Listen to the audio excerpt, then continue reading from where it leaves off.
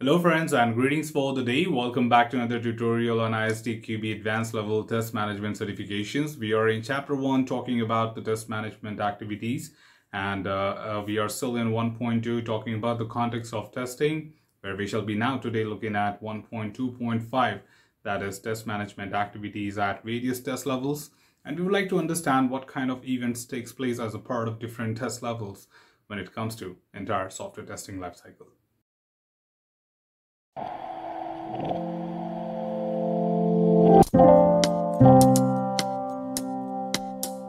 Well, to start with, of course, from the foundation level, we have already understood what are the major phases of the testing lifecycle. And as a part of it, we also have covered that various test levels which we conduct as a part of the entire testing lifecycle. So namely, we talk about component testing, component integration testing, system integration, and acceptance. These are the 5 major levels which we have covered in foundation.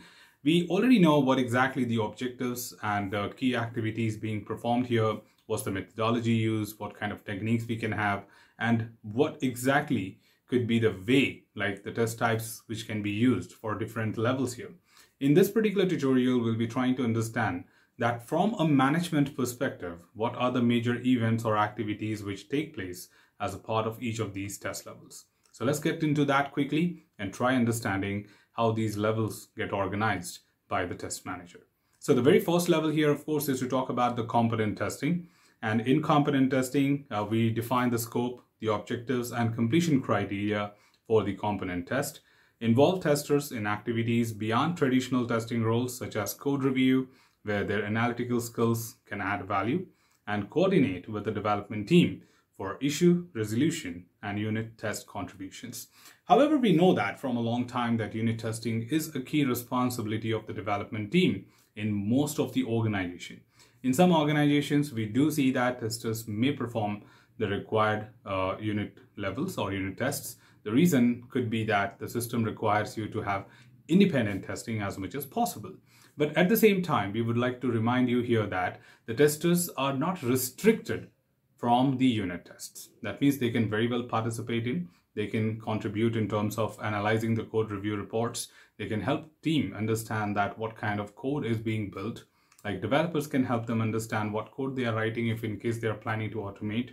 And at the same time, the testers can contribute from the terms of letting them know that what kind of additional defects can be identified when it comes to such codes. Because we should never underestimate the knowledge, experience, and capabilities of the test engineers as they come with those defined capabilities of identifying the defects, right? That's where it is crucially and very importantly important to consider that the testers should participate right from the beginning. So it's not that they should perform it, but again, if there's someone else is performing, they could be a very, very even contributor as a part of it. The next important thing here is the next one, that is component integration testing. And here we look forward to determine the integration sequences and test combinations in collaboration with the development team, taking into account the SDLC model, tools, and process, oversee progress to ensure it aligns with system and acceptance testing strategies, manage these phases cooperatively with the developer, considering component integration testing as well. That is more of like the part of it where we look forward to interact with the developers, help them understand that what are the expectations. So again, based on the interactions with several organizations, what I have understood is integrations may have a mutual participation from both. It's not necessary that only developers should do it, or it's not only necessary that testers will always perform it. Some organizations we see developers do perform these, or some places we do see testers may participate to contribute as integrations are stepping in. And a general recommendation for any organization is that not maybe from unit testing, but from integration point of view, we should look forward to have higher independence level of testing.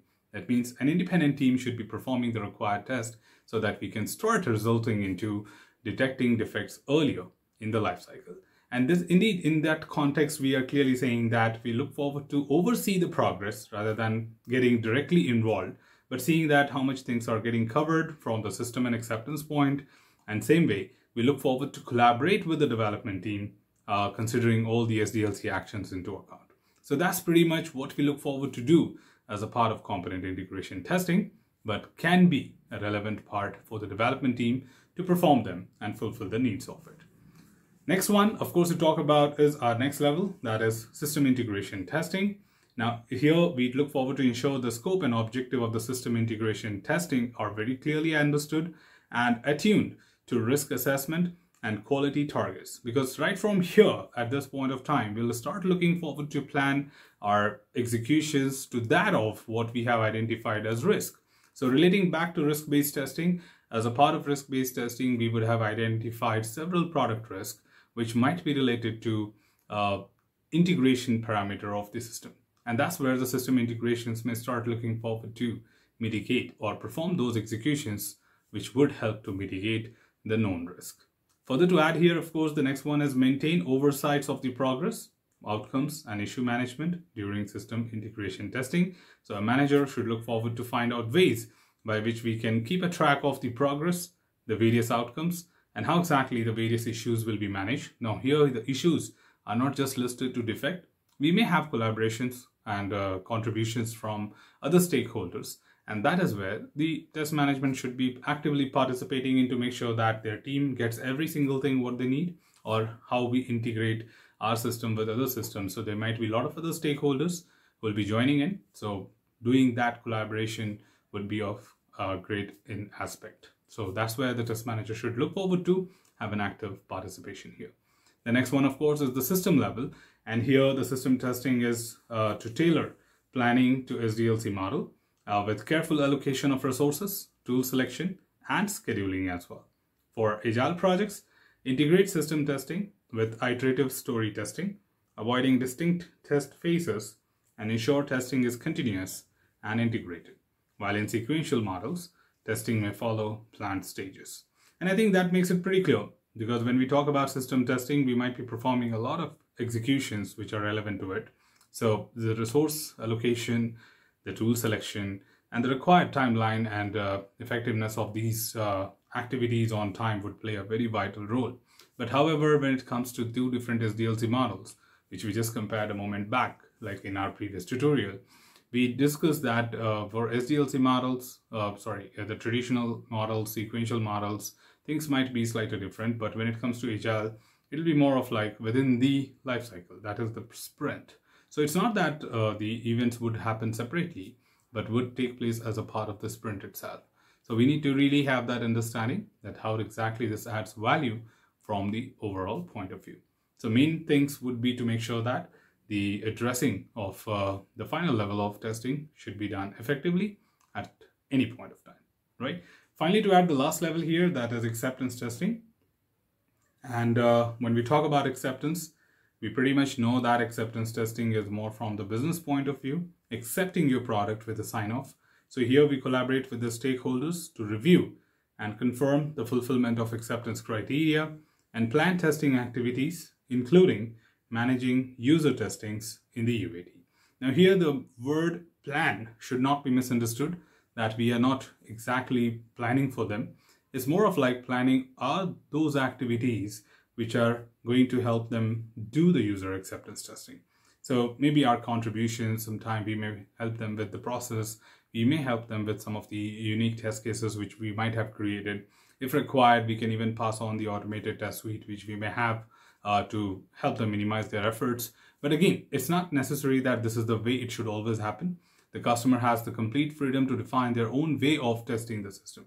Okay, so they may have their own test cases, they may have their own automation, but totally depends on what kind of technical skills and capabilities they have about the testing. Sometimes our test cases can also be used in different organizations as a part of UAT.